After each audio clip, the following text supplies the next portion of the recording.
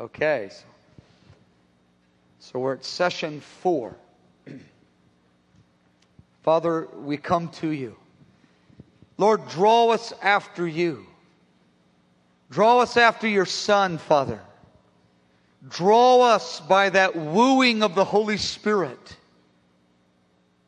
Oh God, your awesome beauty and your fiery love for us. We can't even imagine the full story of the gospel in your heart. Lord, that you, the uncreated God, desired us, became a man and died for us, that you could embrace us. You could adorn us and embrace us and enthrone us at your right hand forever and forever and forever. Now draw us after you, O God, through your word. Come and touch our hearts with the kiss of God that awakens us to this bridal paradigm of your kingdom. We thank you in Jesus' name. Amen. Again, in these sessions, my purpose is to give more notes than I can cover. So we'll go through some parts of it very fast. But the point of it is for you to read it later, not just to say, yeah, I heard that, because you can't grasp this at just a sitting. The goal is to get you to understand the Song of Solomon, but for the point of what? Turning it into devotional prayer. For the purpose of what?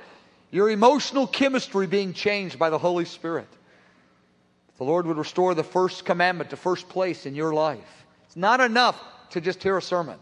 It's not enough to study it and grasp the fuller implications. It has to be turned into prayer. This book will not help you very much if the language of it does not get into your prayer life with God, your devotional life. Because that's the context that your emotional chemistry, your spirit is changed dynamically by the Holy Spirit. Okay, the goal of this session is to provide a general outline and a summary of the entire song. This outline is to help you to sense the big picture of what's happening in the overall storyline of the song. I'm going to give you a feel for the 8 chapters. Now, obviously, we can't look at any detail, but I want you to leave this session with a sense of what the storyline is, what's the development, the progression is, so that as we're going through it, you kind of know where the end is and where we're going at, and it will cause you to understand the process week by week, I believe, a little more. Now, each of the sessions, I have 20 sessions in this handout. Each session corresponds with the title of a teaching session. Each session here corresponds with a teaching session. So just understand that. Okay. The divine kiss and the bride's life vision. I always say the twofold life vision.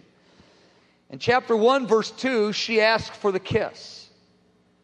She's asking the Father, in my understanding, let him kiss me with the kisses of his mouth. And she goes on to declare what I call the twofold life vision in verse 4. Draw me and let us run after you. She's asking the Lord Jesus now, draw me into intimacy and let me run after you in ministry. Running is plural. Running speaks of public ministry. Drawing is singular. It's the private heart being wooed into the life of intimacy with the Lord. These first 4 verses, as we'll look at in our next session, these 4 verses not only give the theme of the song, it also summarizes her theology.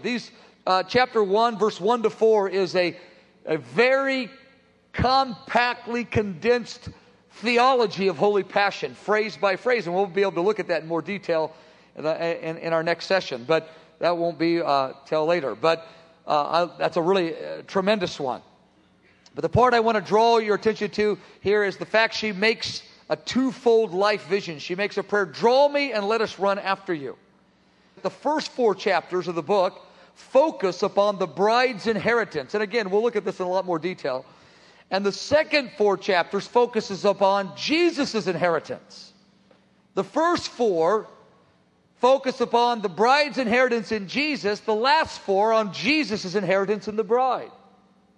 He wants us to understand that as we seek something from Him, He is also seeking something from us. He has an inheritance in us, like we have an inheritance in Him. The focus of the book completely shifts right in the middle. Chapter 4, verse 16 to 5:1. That's the exact middle of the book. The focus shifts, and it's no longer her inheritance that is primary, but then it's His. It's the other focus. First 4 chapters is her inheritance. The second 4 chapters is His inheritance. Is the focus. There are 8 distinct revelations of Jesus in the song, as we looked at earlier. And we have them written, the last few sentences here. The tender-hearted shepherd, the affectionate father, the sovereign king, the safe savior, the prophetic bridegroom, the ravished bridegroom. I put those together, count them as one, just as the heavenly bridegroom in his prophetic heart and his ravished heart. The suffering servant, the majestic God, and our God, the consuming fire. Those are the 8 faces of the Lord Jesus throughout the song that are progressively developed as her progression, as her maturity grows through each encounter with the Lord. I state again her twofold life vision. Drawing speaks of intimacy, running speaks of ministry. We'll look at that in more detail next time we meet. Her journey begins actually in chapter 1, verse 5. Chapter 1, verse 1 to 4 is the theme and the summary, her theology and her story. The journey into Holy Passion actually begins in chapter 1, verse 5. And it begins with spiritual crisis, but with a revelation of divine affection. And this is the true beginning point of everybody that goes on to maturity in this life. Now, we'll all be mature in the age to come. Every believer will. The first revelation of Jesus in the song reveals Him as a tender shepherd. At this point, her journey begins with what I call the paradox of grace. She discovers that she is dark in her heart, but she is lovely to God. Her journey begins with a spiritual crisis of shame and sin.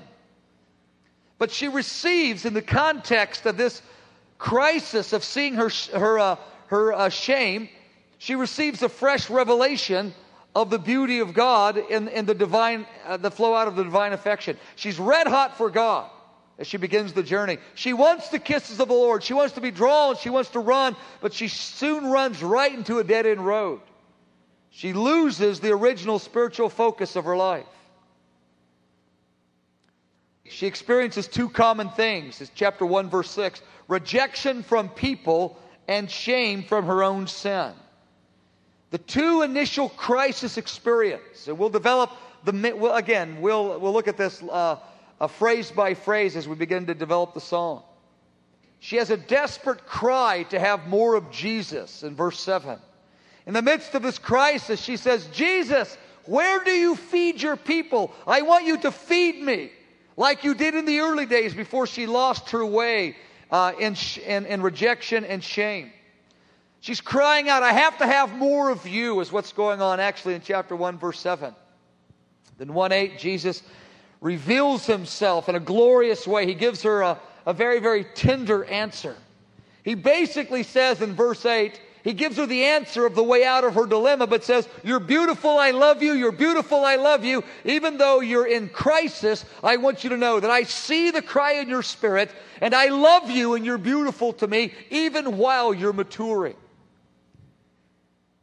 And in chapter 1, verse 9 to 11, He reaffirms her sincerity. Very, very important principles that in spiritual crisis, what the Lord wants to communicate to us is the fact that He loves us, we're beautiful, and we're sincere. The very things the enemy wants to root out of our hearts so that we become hopeless and despairing and we run from Him instead of to Him.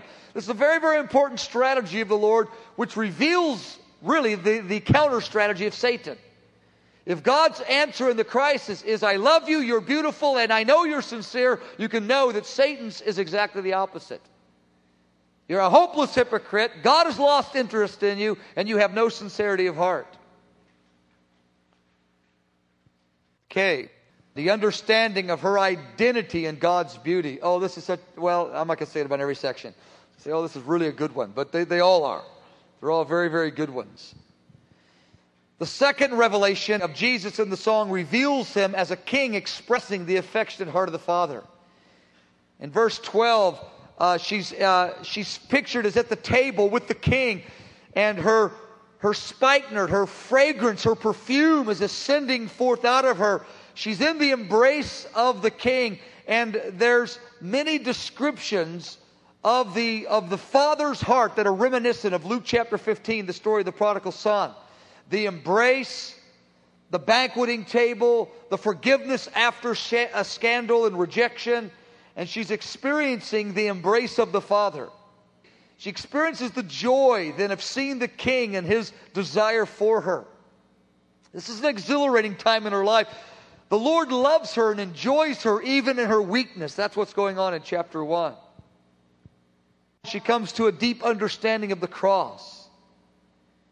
She's pictured actually as sitting at the table with the king in the finished work of the cross. She sees her identity in the beauty, in his beauty, in the provision of the cross. Okay, she has a threefold response to the Lord's provision in verse 12 to 14. And that's a magnificent response we'll look at later. Now she, through all of this romance, and she sees how beautiful he is and how beautiful she is. Remember, this is in context to her original early crisis of rejection and shame. What happens now is that she discovers a powerful revelation of her identity in Christ. She says, I am the rose of Sharon, I am the lily of the valley. I believe that the rose is the bride. You've heard it commonly in different songs that Jesus is the rose of Sharon, but I am convinced that it's only possible, from my understanding of the song, that it's the bride, for a number of reasons, which we won't go into now. We'll look at some of them later. But she's standing before the Lord saying, I am the rose, I am the lily, I know now who I am. I'm the fragrant rose that God the Father is cultivating. I'm the prize of all the ages that He's going to present to His Son one day. She understands herself as the lily in the valley of the fallen world. The only thing pure in a fallen and lost world is that of which the gift of righteousness has been working and imparting the likeness of Christ into her spirit. So she comes to a new identity as being the rose and the lily before the Lord. She realizes her unique value and beauty to Him in verse 2. She says, like a lily among the thorns, so is my love amongst the daughters. The Lord is saying, you are so unique to me. You are my love amongst all the religions of all the peoples of the earth. You alone are separate and unique and valuable to me, is what He's saying to her.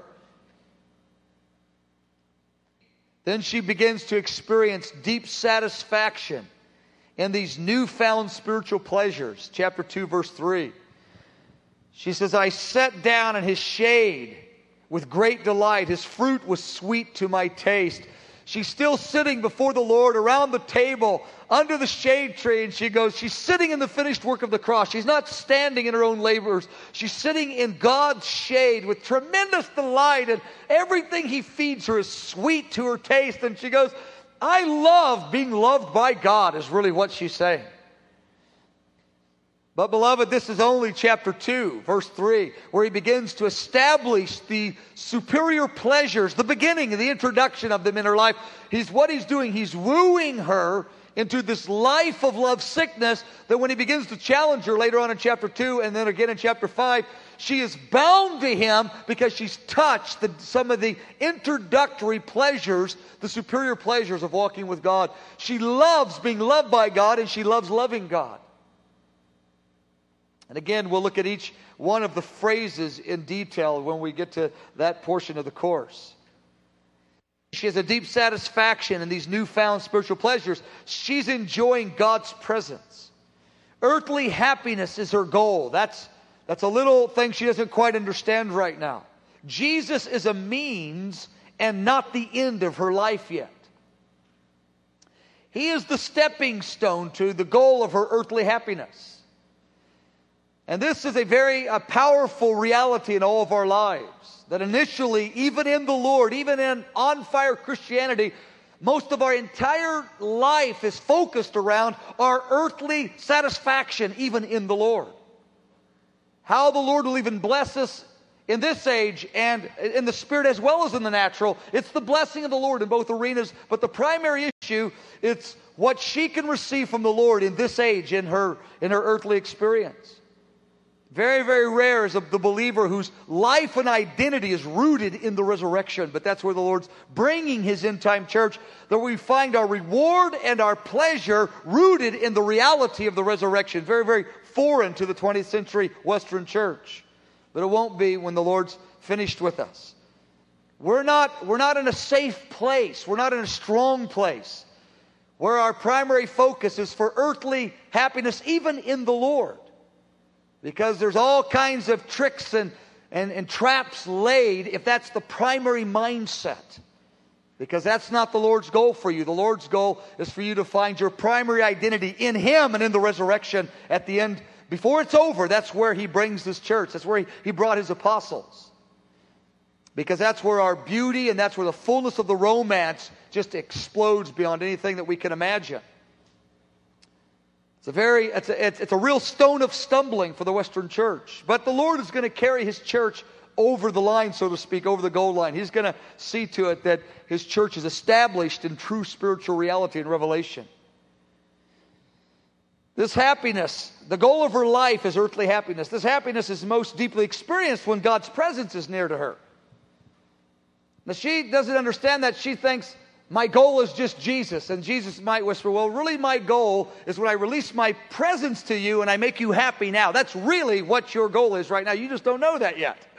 And I'm going to take some of that away from you, and I'm going to cause you to see things in order to cause you to mature, to establish you in real spiritual truth that you're not familiar with right now. But right now, she's sitting under the shade tree, being fed apples and raisins and listening to her favorite vineyard worship tapes and just having the time of her life. It couldn't get any better. And here's the point. A lot of believers, their entire goal of Christianity is to enjoy the presence of the Lord. And though we will carry that our entire life in both ages, this focus of enjoying the Lord is very important. But they end their entire vision of Christianity in chapter 2, verse 3. It doesn't go beyond there. You talk to them, they go, if I could just enjoy His presence, that's it. Well, that's not where it's at, because He wants to enjoy you as a mature, bridal partner in the mandate that the Father gave Him to disciple nations. You are His partner that will rule the vast empire forever with Him. There's many, many value changes. You are to be an equally yoked partner before the Father's finished with this. It's more than us enjoying His presence for a short time on the earth. That's good.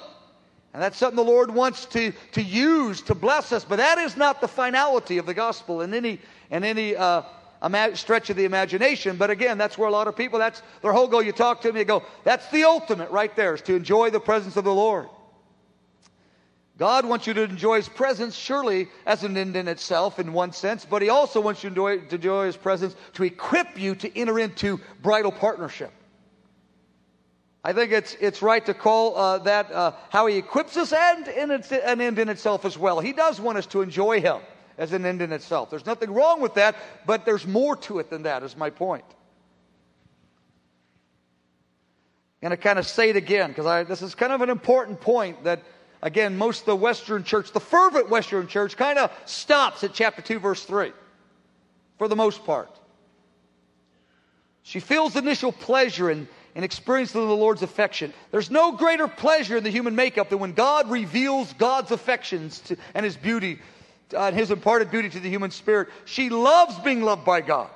She doesn't yet possess mature love for Him yet. She loves being loved by Him. She loves feeling His love for her. That's it for her. She goes, wow, I got it made. He's wooing her to a life of mature partnership that she doesn't even know about yet. Experiencing the presence of God is wonderful. And again, it is in some ways an end in itself. But there's more to God's plan than us enjoying His presence during our earthly life. It's not the same thing as walking in mature bridal partnership. Every believer, even a very young believer, can enjoy His presence. But that's not at all the same as mature partnership with the Lord. That will obey regardless of feelings and circumstances. Verse 1, He brought me to the banqueting table. He brought me to His banqueting table. His band over me His love. Sustained me with raisins. Refreshed me with apples. I'm lovesick. I love being loved. Oh, I love it. I love it. I love it. That's where it is. And just for the record, I love chapter 2, man. I don't ever want to graduate from chapter 2, the experiences of it, but I want my vision to be bigger than chapter 2, but I always want to experience chapter 2. But I want my vision bigger than that. And that's what I was saying earlier. Not that we should try to live some kind of morbid life where we don't intend to enjoy the Lord. That's what I'm saying. But our vision is bigger than merely enjoying the Lord during our earthly life. Okay. She cries out for deeper intimacy. Sustain me, refresh me. I'm lovesick. Give me more of what I have. Give me more is what she's saying. The Lord now comes to challenge the comfort zone. This is the third revelation of Jesus as he comes to her. The first is the shepherd, and the second, the affectionate father. Third, here he comes as the sovereign king in chapter 2. Verse 8 and 9, the voice of my beloved. He comes leaping on mountains, skipping on hills. He's like a gazelle, like a young stag. He stands behind our wall, looking through the windows, gazing through the lattice. She sees him bounding over hills and mountains. She's kind of looking, she says, you're standing behind the wall looking in the window. And the Lord says, no, you're the one locked in, not me. And this is a picture, we'll develop the reasons for it, but Jesus is now being revealed as the sovereign king who can leap over mountains effortlessly. Every obstacle, human or demonic, is no obstacle to him. He's pictured as boundlessly, effortlessly subduing nations. Nothing can stand before him. He's operating under the mandate the Father gave him to disciple the nations. Human and demonic obstacles are as nothing. He effortlessly leaps and bounds over these things. He's coming as a king to her this time. She's used to being fed with grapes and raisins at the table under the shade tree on the bed. She's not used to mountains. The Lord says, rise up and come with me. The implied question is, where? He goes, to mountains. Come with me, rise. We're going to leap on mountains and hills together. She says, I don't like heights. He's challenging the comfort zone. He's invading her. He's disrupting her right now. And though this is it's always a fun session to teach, and there's always a little humor in it because we all relate to it. But this is real. But most believers don't really go past chapter 2 in their experience very much. When this comes, they just kind of back away and say, I don't know, maybe at another season or something. And the Lord says, no, I'm going to have my end-time church with me on mountains. He's calling her, be out of the comfort zone. Get out of the boat. Walk on the water with me. Peter, get out of the boat. Shulamite, come on the mountains with me. Leave the house and go on mountains with me. What happens, many wonderful things happen in this passage, but verse 17, she refuses him, her painful compromise. She turns him away, and she says, no, you go leap on the hills without me. Now, this crisis is different than chapter 1. Chapter 1 was a crisis of rejection by people and legitimate sin, blatant sin. This is the compromise rooted in fear. It's not rooted in rebellion at all. These are the little foxes of verse 15. They're the little areas that keep her from mature partnership with the Lord. These are areas, again, that many people never ever face or never embrace in their life. They never look at these in a way that changes the way they spend time and money. These compromises are due to immaturity, fear, and weakness. It's not due to rebellion. She's afraid. Her fear is that 100% obedience might cause her to lose something. The Lord calls some people to a fasted lifestyle. He calls other people to realms of obedience. And there's this unspoken fear. It paralyzes us, the fear of losing comfort in the earth. And I want to say this. I really believe this. And I don't say this mostly from experience. I don't present myself in that way. But I believe the fear of going without some things is actually far more powerful than the discomfort of going without them. The fear paralyzes us more than the experience itself. The arena of fasting, people are so afraid of going without them. They're afraid of missing out on legitimate earthly pleasures in the Western world that I can't even fathom a lifestyle where I don't do what all my friends do that are Christians. And they touch it a little bit and they go, it's not that terrible. Actually, it's I can touch the Lord in a way that I didn't know how to touch Him before. But anyway, she says, no, I can't go in the mountains. I can't rise up. I can't leave the comfort zone. Go without me is what he tells her. She has this fear that 100-fold obedience, 100% obedience is actually will cause pain and hurt she will lose. And that's a very powerful, unspoken fear that paralyzes the church. The fear of 100-fold obedience. We think that the God that gave Himself is somehow going to hurt us, our life in Him, by obeying Him. And we don't really think it through in a real detailed way, but it's just this kind of general fear, and we just stay in the comfort zone. Divine chastisement. What happens in verse 1? She says, I sought Him, but I couldn't find Him. But she says, I sought Him on my bed in verse 1. Well, she's not supposed to be on her bed. She's supposed to be on the mountains with the Lord, but she's still on the bed. But I couldn't find Him. In this section, she experiences divine chastisement. But this comes out of the affection of a loving Father. The Father promises to pry our fingers off of things that hold us in bondage. The Father loves us too much to allow His immature church to come up short of being the bride. Our destiny is to go with Him on mountains and to conquer the lions and the lepers of chapter 4 that are in the mountaintops, which speaks of spiritual warfare. He's not angry with her.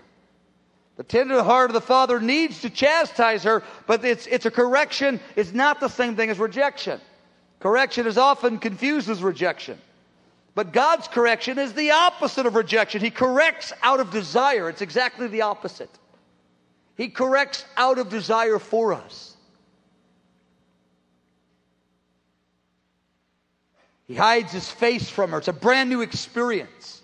The sweetness of chapter 2 is gone. She says, I can't find Him anymore. What happened? She goes, what happened to the sweetness and the delight and the shade tree? It's gone. But what the Lord has done is that after we've touched the sweetness of God's presence, then we are forever discontent to live without it. And that's what the Lord was doing. We'll develop that passage. It's a very famous passage in Jeremiah chapter 20, where Jeremiah says, the Lord has deceived me.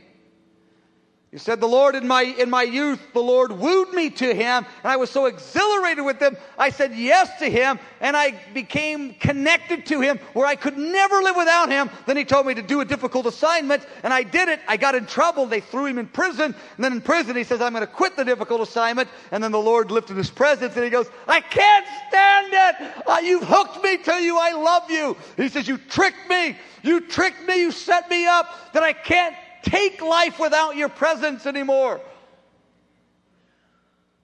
When the difficult assignment comes, He lifts His presence from her when she compromises, not in anger. It's it's a very, very common paradigm of the Lord that He's angry and He's breaking us in a ruthless way. No, He's saying, I hooked you up on the front end on purpose for such an hour as this, that I could pry your fingers loose from the comfort zone, because your destiny and your full exhilaration and my inheritance in you is on mountains with me. Come, you'll rule the whole universe with me. Come with me now. Be my mature partner. So the Lord lifts His presence because she goes, ouch, ouch, ouch. She goes, I knew it would work. I knew that you loved me. Now rise up and come. That's a magnificent passage as well. Chapter 3, verse 1 to 5. Chapter 3, verse 2, she finally agrees to arise. She goes, okay. Chapter 3, verse, I will arise. I will go. I will go. I will go. I will leave the bed and the wall and the tree. I will go. Jesus says, that's good, but she goes to the city. He wants her on the mountain. He wants her in the place of He wants her to say yes, to trust Him in the difficult assignment is the point. It's an issue of trust or an issue of fear. That's what's going on here. Okay. Fresh revelation of Jesus as a safe Savior. The fourth revelation. He reveals Himself as safe. It's in chapter 3, verse 6 to 11, where He basically tells her 100% obedience is the only safe place in life. Being with me on the water is far safer than being in the boat without me. You can stay in the boat, but if I'm not in the boat is in trouble. You're far safer with me on mountains than you are laying in a bed without me. And he says, I will protect you. That doesn't mean she won't have difficulty. What he means is, I will cause you to mature in love, for which you will understand the wisdom of that focus of God's training in our life. See, sometimes our intentions, and we have all these 5 or 10 spheres of how we want God to bless us, and He wants to bless us primarily by developing this voluntary love in our spirit, because on the last day, we understand the currency of eternity is voluntary love. It's not how big your ministry was on the earth. And when the great exchange comes and all of our earthly labors are turned in and God pays us so exorbitantly for our small acts of obedience, we find out in that day the only thing that lasts is that which flowed out of voluntary love. Then we go, thank you that when we were pouting and quitting, you didn't let us quit. He goes, I know you would feel that way today, so I kind of tugged on you and roughed you up a little bit, but you rose up and here you are, you're with me, and you have a life of obedience to present to me now from your brief stay on the earth. So when I say safety, I don't mean that you will never get a bruise. That's not what I'm talking about, because martyrdom has filled the church through history. I'm talking about you will end up in mature love. You will end up with an exhilarated heart. You'll end up with a heart that's not quenched and a heart that's not drowned, a heart fully alive, just filled with the power of God. That's what I mean by you're safe. Because though your body and your finances can be safe, if your heart is quenched and drowned, then you're not safe. I'm saying you will be exhilarated in the pleasure of God, and you will agree with wherever God has you. That's the safe place, when you have the power to walk in love and agreement with Him with no complaint. That is safety if the Lord can bring you there. Paul the Apostle said, I'm content in whatever state I find myself in. That's a safe place in the Spirit. He goes, high or low, sink or swim, hot or cold, I'm happy in God because I've touched a certain reality in God. That is the safety that I'm talking about the Lord promises His people. Paul died a martyr. Jesus tells him in Luke chapter 21, He says, let me tell you, He says, and Matthew 10, put them together, He says, don't worry. He says, they can't harm you. They can't harm you. Though they kill you, that's the next verse. He says, you won't lose one hair of your head. He's talking about the resurrection. It says, forever and forever, not one hair of your head will be lost. Though they kill you, they cannot harm you. You have no reason to fear them. They cannot hurt you. They can kill you, but every hair of your head will be restored to you forever and forever and forever. So don't be afraid, is what He tells them. You're safe if you stay connected to me. That's the safety we're talking about. Again, and I'm not trying to be negative, I'm just trying to be honest. In the Western world, our safety is basically defined in very different ways than the Lord's is. The Lord has safety in natural things, but that's not the primary safety. The safety is a heart enthralled, a heart exhilarated in God, because that's where the church has lost its way. If we have that, we have the gold that lasts forever and forever. He reveals Himself as a safe Savior. It's two different pictures of chapter 4 of the heavenly bridegroom. First, He's showing Himself in the prophetic heart of the heavenly bridegroom. He's equipping her for warfare. And then it's the ravished heart of the heavenly bridegroom. He's equipping her to embrace the cross. It's the fifth revelation of Jesus, the heavenly bridegroom, two different aspects of it. He looks at her as she has this newfound revelation of her safety in the Lord. And He says in chapter 4, verse 1, you are beautiful, you are beautiful. And then He goes on and He lists prophetically 8 different budding virtues in her life. And we'll look at the meaning of each one of them. He begins to speak to her according to the cry of her spirit. He's speaking to her things that she longs for that she has not yet fully walked in. I love this part of the Lord. The Lord looks at Gideon. The Midianites in Judges 6 are about to destroy Israel. Gideon is hiding. The angel appears and says, Gideon, mighty man of valor. He's hiding. He's scared to death. He's naming him. He's calling him forth. He's establishing the truth of who God's made him. And Gideon kind of shakes off his fear and goes, like, who, me? He goes, God has named you mighty man of valor. He looks at Peter, who's going to deny the Lord 3 times before a servant girl on 2 occasions. And he says, you're the rock. You're the unmovable one, Peter. You are the rock, and that's what God the Father has named you. And he walked in that stability in the days that would follow. At first, he would waver. And the Lord is prophetically calling her forth. He's looking at the budding virtues. He's looking at the cry in her spirit. And here's the glorious truth here. God defines you by the cry in your spirit, not through your attainment of maturity. He doesn't look at you and say, your life is perfectly mature, therefore you're really lovely. He looks at the cries of your spirit and says, look at that. Look at what you want. I know what you want. All you have to do is want it, and in time it will be real, because I will answer your cry, because I will not violate your free will. The Lord works that we would set our intention on certain things, and once our heart is set and He doesn't violate this voluntary love dynamic, the Lord calls us beautiful when we set the thing in our hearts. I say, Lord, I want the kisses of your mouth. I don't walk in them in any way the way I want to, but I want them, and the Lord looks at that, and He defines me as a lover of God because of the cry of my heart, and the same with you. Look what happens in chapter 4 now. Verses 1 to 5, he calls out 8 budding virtues.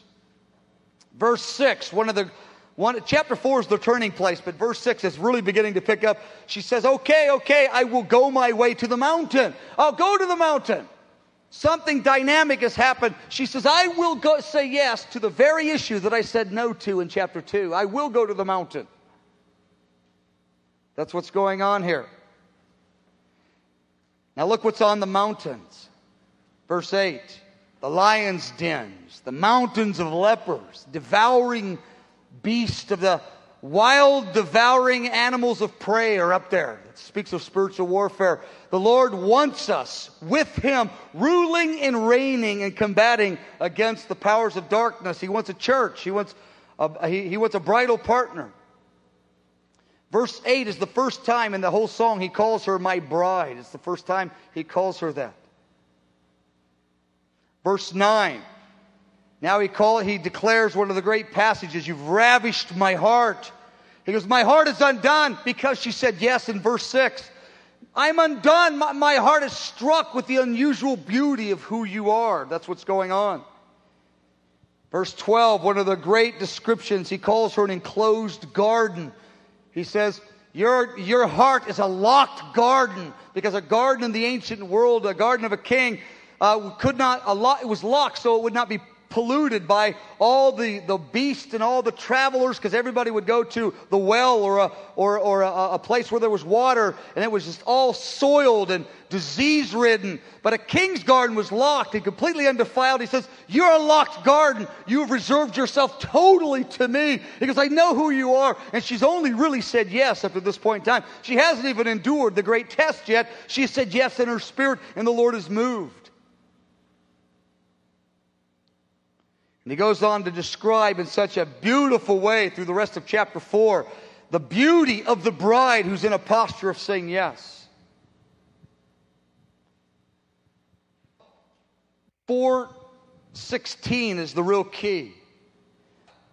She prays in verse 16, awake, O north wind, come, O south wind, blow upon my garden that its spices may flow out, that my beloved may come to his garden and eat its pleasant fruits. That's the turning point of the whole book right there. Every phrase is so filled with meaning. She cries out to the God that she was afraid to obey. She says, send the north winds as well as the south. The north winds were the bitter winds, the cold winds of the north. She says, send the north winds as well as the south winds. She goes, blow upon my garden, difficulty and blessing. I trust you with the combination, because I want my spice. I want the fragrance of God to emanate out of my heart. Now here's the key phrase, let my beloved come to his garden. The first 4 chapters, every time the garden is mentioned, it's hers. In this very verse, it's her garden on the third phrase. And on the 5th phrase, she says it's your garden. From now on, she's dealing with her life and through the lens of being his inheritance. She goes, I'm not in this thing for me. I'm in it for you now. I'm in it for you. I am now your garden. I define my life very differently than I did before. I don't care what happens to me on the earth. I am yours and only yours. And I want you to come and eat the fruits out of my life that please your heart, O God, that bring joy to you, that satisfy the Father's plan for me to be your inheritance. That's what's going on. She's not afraid anymore. She says, send the north winds or send the south winds. It doesn't matter. Beloved, when we get to a place where we've seen the safe Savior and his ravished heart, and he loves us, we've committed to go to the mountain, And we have no fear. We say, send whatever you send in the will of God, the north or the south winds. Now, I'm not saying that we should lay down and let the devil have free access into our life. There's a place to stand and use the name of Jesus to say no and to shut the door of the enemy. That's not what I'm talking about. But I'm talking about the difficult assignments of the Lord, the north winds. The bitter winds of the north. She stands before the Lord. She says, I'm not afraid of you. I really am not afraid. Send what you might send. I am your bondservant. I want my garden to be yours. I want it to be filled with spice. I want you to have pleasant fruits. I want you to have pleasing fruit from my life. Now look at chapter 5. 9 times the Lord takes ownership. You're my garden. You're my bride. I've gathered my myrrh, my spice, my honeycomb, my honey, my wine. 9 times he says about her life, you're mine, you're mine, you're mine, you're mine, you're mine. The whole thing changes right now. The focus of the book is entirely different than the next 4 chapters. Okay. The ultimate twofold test of maturity. Now it's going to really pick up. She said, I'm not afraid of you. Send the north and the south, both and. We don't want to get some kind of masochistic view of the kingdom of God and say only, some people say send only the north winds. No, we want the north and the south. We want both and, that the garden would come forth in spice, don't we? So the Lord, it's like He's saying to her, you really want the spice of God in your life. You want the full fragrance. You want to really belong to me, don't you? Because yes, He goes, well, there's another face you haven't seen yet.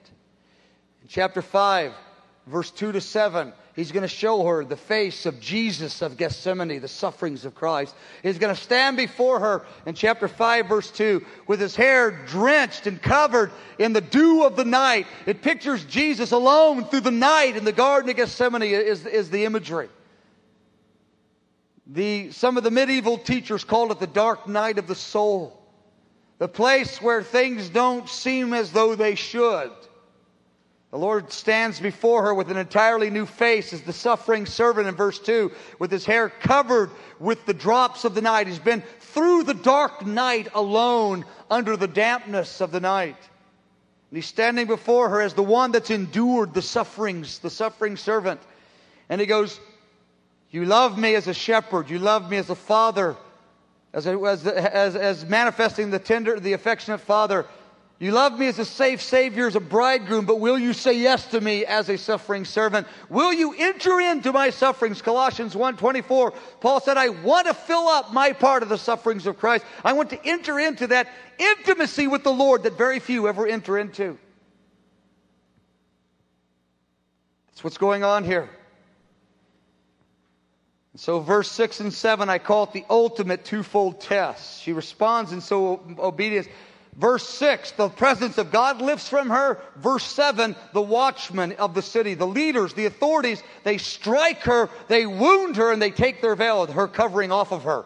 So verse 6, God's presence lifts from her. And verse 7, the leaders, her spiritual covering, kick her out, and she has no ministry now.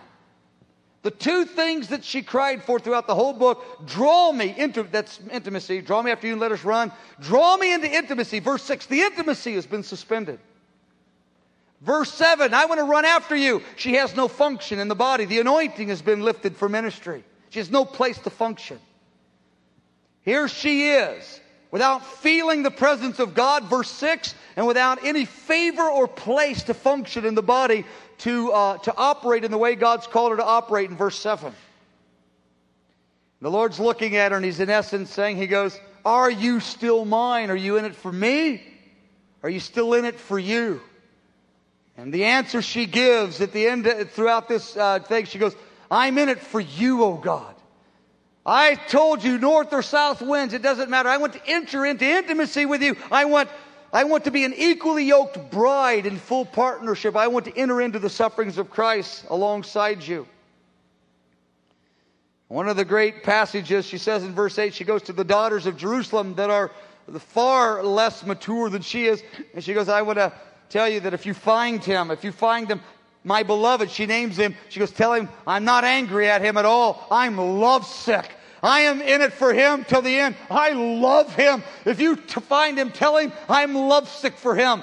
and the Lord's watching her. He's not answering her. In chapter 3, the Lord lifted his presence to chastise her, to get her to obey. In chapter 5, it's very different. He lifts his presence to cause a deep reality of the intimacy in the sufferings of Christ to be established. And the Lord looks at her and he says, like he said to Abraham, he says, now I know you fear me without any exception. You belong to me. There is nothing that can buy you. Nothing can pull you off the track. And now these daughters are a little bit troubled by her. In verse 9, they go, we got a question. Why is it you love him so much? His presence is lifted from you, verse 6. He lets the people wound you, verse 7. You have no ministry, no anointing for service. You're left just free-falling. You're just pure, raw, nothing. There you are. Why do you like him? And that's the voice the body of Christ will say to God's servants when they're in this season. She says, verse 10 to 16, I call it the greatest statement of worship in the whole Word of God from my point of view. It's 10 different statements. She goes, I'll tell you why I love him so much. Verse 10, he's brilliant. He's ruddy, dazzling, it says in the New American Standard. He's radiant, it says in the NIV. Or he's brilliant. He's chief among 10,000. His head, his hair, his eyes, his cheeks, his lips, his hands, his body, his legs. She goes right on and talks about 10 aspects of the beauty of the Lord. Jesus is appearing in his majestic splendor and beauty. And in verse 6 she said, he is altogether lovely. This is my beloved. This is my friend. I am in it forever for good. There's nothing can turn me. I love him. This is who he is. She's speaking with such depth of revelation and feeling in the midst of such suffering and such testing. The Lord is remaining silent. He hasn't spoken to her. People are speaking to her, but the Lord is staying at a distance watching her. She's done nothing wrong but agreed to go to the mountain and to accept the north winds and the south winds, that her garden would become the Lord's garden. Chapter 6, verse 1, they change the question. They don't say, why do you want to love him? She goes, where is he? We want to seek him with you. If he's really that way, we're going to be converted to your standard, not bring you down to ours. The Lord told Jeremiah, he says, as for you, you can't go to their standard. They can come to yours, but you better not go to their standard.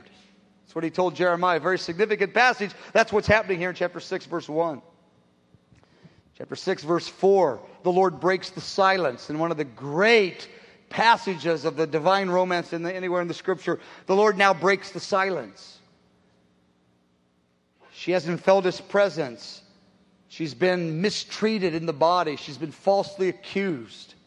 The Lord wanted to know where her identity was. Was her identity in her ministry? Was her identity in the things she felt and experienced? Or was her identity in the fact of what God said about her and who she was to God? And she came through brilliantly. In chapter 6, verse 4, he says, you are as beautiful as Tirzah. You are as lovely as Jerusalem. You are as awesome as an army with banners. And an army with banners was an army that returned from the battle victorious. You are victorious over the passions of your own heart.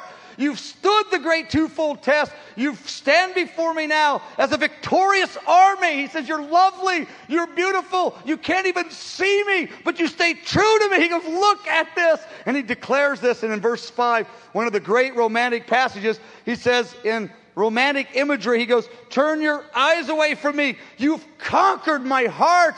Here he is, God, looking at the bride who stood true in testing. He goes, my heart can't be conquered by all the armies of the earth, all the powers of darkness, but a believing, steadfast, loving believer on the earth conquers my heart. He goes, look at you. You think I'm lovely, and I've allowed you to enter into the sufferings of Gethsemane alongside of me. And I'm not talking about adding to the atonement. That's not what I'm talking about. I'm just talking about the many, many dimensions of which God might call individuals to the many, many dimensions of the suffering of Christ, and he calls you to several of them in your life. What he calls you to, he probably won't call the other person to. They're very unique and tailor-made. He goes on and expresses his adoration and devotion over her. Chapter 6, verse 4 to 10 is absolutely fantastic, where the Lord is telling her who she is in her place of steadfastness. Trouble has started now. She's walking in this revelation of who she is before the Lord. There's persecution, and she's vindicated. Okay. She enters into mature partnership now with the Lord. She's passed the test, and now she's actually walking out mature partnership in actuality in everyday life. Okay.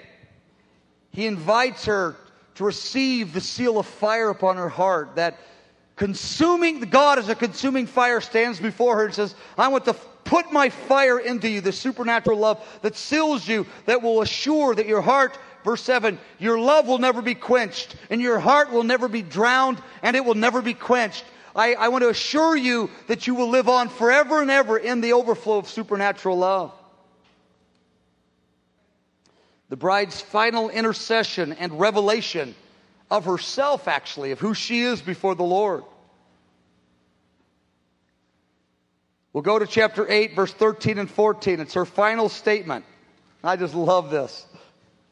The Lord speaks to her one last time in verse 13. He goes, you who dwell in the gardens, he says, in the gardens in the midst of the body, ministering and touching the others. He goes, the companions, the multitudes are listening for your voice. He said, look at you. Many of the young ones, you're feeding them. They hang on every word from your mouth. They're listening intently to everything you say. Your ministry is prospering and you're impacting people in a deep way. But he tells her one last time, he says, in this great overflow of all the people listening, let me hear your voice as well. Don't get so busy that you forget who you are. You're my bride first, and you're a discipler of people second. You're my bride. Let me hear it too. And then she cries out and she says the great prayer, the romance prayer, the Maranatha prayer you find in the book of Revelation. She says, well, make haste, my beloved, come to me. Come to me like that gazelle and that stag. Remember from chapter 2, verse 8, he was the gazelle and the stag on the mountains. She says, you've conquered all of history. You've conquered all the realm of the Spirit. Oh, conquering stag on the mountain of God, come to me. And he says to me, come from the mountain of spices. And she's here describing the eternal city through this imagery of which is reality of all the vast spices and fragrances and beauty. She says, oh, come, my beloved, from the city of fragrances, oh, conquering stag that's conquered all the mountains that can be conquered. And come to me then. If you want to hear my voice, take me to yourself. Maranatha, come quickly is what she cries. She ends the journey fully in love, romanced and true at the very end, looking for the return of the Lord. Amen and amen. Let's stand. I realize if this song is new to you, your head's maybe spinning a little bit. But in a little while, this song won't be new to you. A little while, this song will become familiar, yet ever new. The song, even tonight, just rereading it, it's just so many new ideas were coming to my spirit. It's familiar, yet ever new. It's ever fresh. That's the power of the song. It is eternally fresh. Father, we come before you. Lord, we say that we do love you. Oh, Lord, would you woo us, God, to your table, to sit under the shade tree and to enjoy you? We say yes. Oh, God, when you call us lovely, when we've encountered rejection and our own sin in chapter 1, you call us lovely. We're dark but lovely. God, we say that we are lovely before you, and that's where some of you need to respond tonight. You are lovely to the Lord right now. This concludes this tape presentation from Friends of the Bridegroom. For more information on resources available from Mike Bickle, as well as news about upcoming conferences and live broadcasts, visit our website at www.fotb.com. Thank you.